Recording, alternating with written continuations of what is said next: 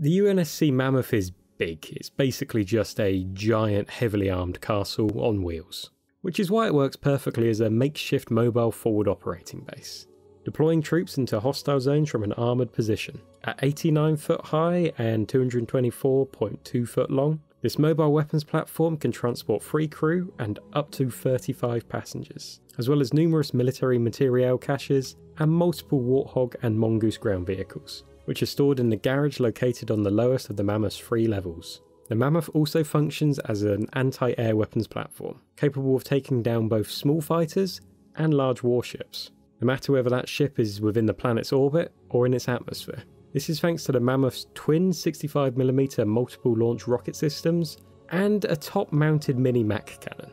Follow for more lore. Catch you next time.